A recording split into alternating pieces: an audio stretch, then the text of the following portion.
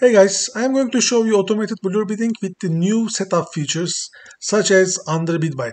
So what underbid buy does is it helps you to send high bids on the collection so you make more points, more blur points while making sure that you are not the highest bidder. So if I type 0.01 here, the system is actually going to undercut the highest bidder by 0.01 if it is in my default and max bid ranges. So it actually adds a certain level of protection so that you still make points, but you are not the highest bidder. Of course, if there's an influx of offers being accepted, your offer still can be accepted, but again, this adds a certain layer of protection. Also, another thing NFT provides is there is the expiry time here. If I'm not wrong, when you are making bids on Blur, there is no expiry time. You just enter your metrics and then that's pretty much all. And the expiry time is default 1 year or so. I'm not sure, but it has a long expiry time. All right, I'm going to do everything from scratch. So to begin with, we have to deposit Ethereum to pool balance on Blur. So I'm just going to deposit 0.44 to the Blur pool. Let's do it. It is being confirmed right now, and then we are going to pick collections to place our bids on, and then we are going to start earning points. So while it should be available very soon, let's check it. Yeah, the transaction is confirmed. Let's go ahead and find some collections to place bids on. I'm going to actually go back to NFT.init and I'm going to research for some collections up to 0.4 floor price with a minimum blue chip rate of 2. Actually, let's make it 3.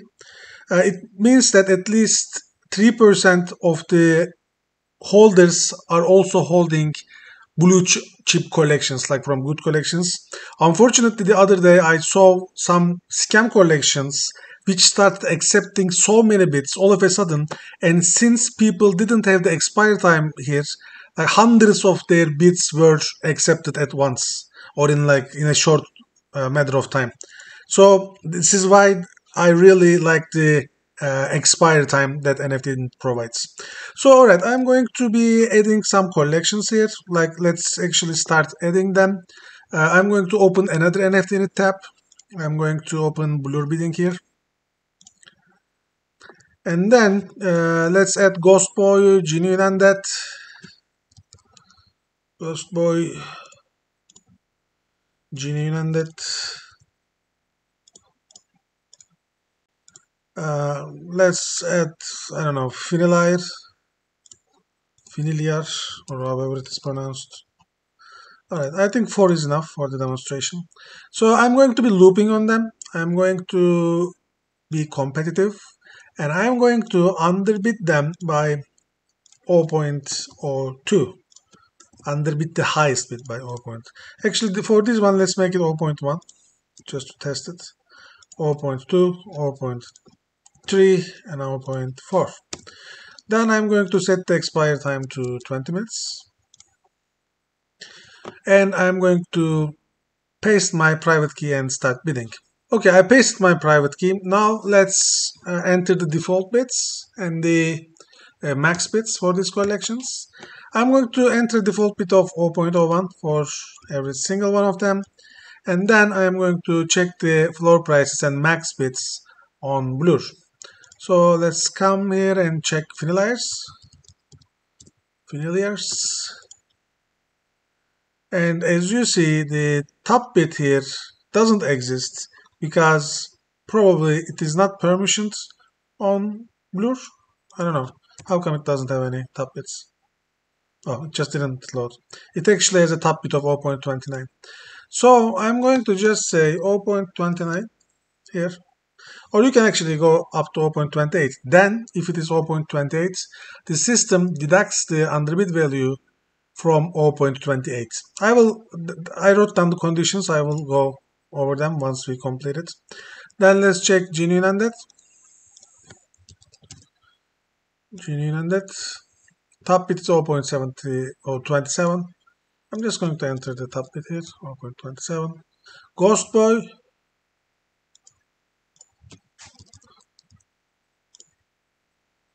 0.26. And NFT in it lifetime. Oops, I was supposed to search it here. NFT in it lifetime. 0.18. Before I start, I need to get my token here with NFT extension. So this is the out token. I'm going to paste it in these fields. By the way, soon probably we will add blur ratings here too. Now they are OpenSea for now.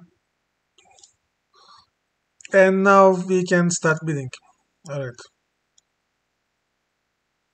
Alright. Let's see what's going on now. This is the first time I'm bidding on this account.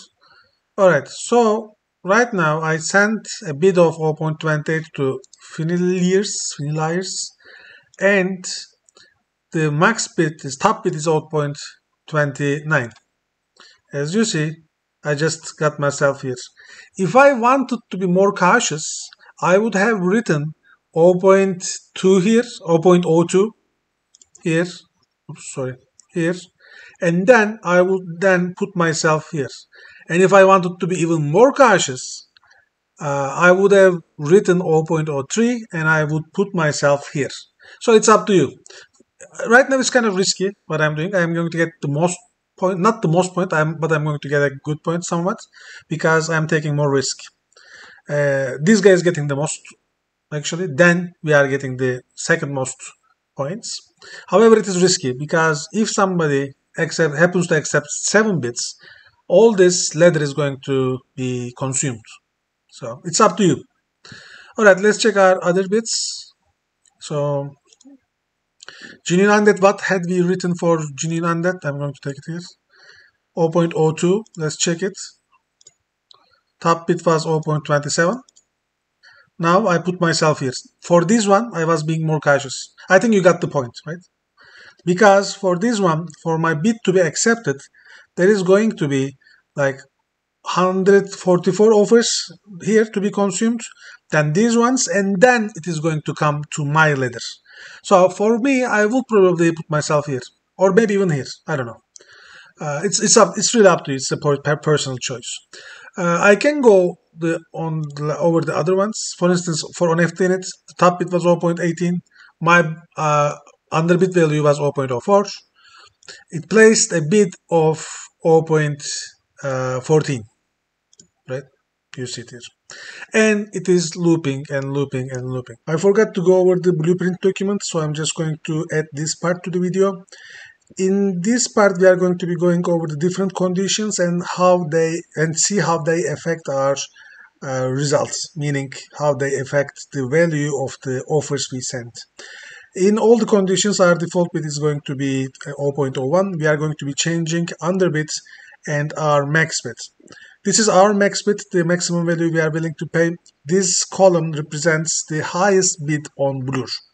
So in this case, if my default bid is 0.01, my underbid value is 0.01, my max bid is 1 Ethereum, and the current max bid on the collection is 3 Ethereum, the result is going to be 0.99. So I will be sending a bid with the value of 0.99 Ethereum.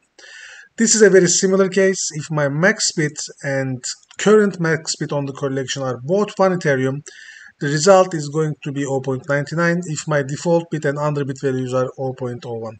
Actually, default bid here doesn't mean anything because it is already way under the results. So it could have been 0.05. The result will be still 0.99. However, if you change underbid value, which is the case here, the result value will change. But before we go here, we have another condition here. If my default bid is 0.01, underbid value is 0.01 again, max bid is 1. Current max bid this time is actually below my max bid.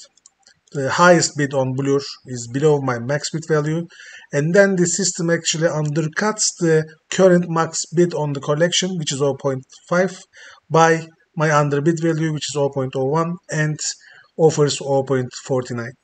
In this condition, we change the underbid value. We increase it to 0.05 from 0.01. This time my max bid is 0.53. Current max bid on the collection is 0.5. And then the result is 0.5 minus my underbid. And it is 0.45. In this case, default bid is 0.01, underbid value is 0.05 again. My max bid is 0.18. It is the same as the current highest bid on Blur. And then the system again extracts the underbid value from the max value, and the end result is 0.13. This is going to be the value you will be bidding.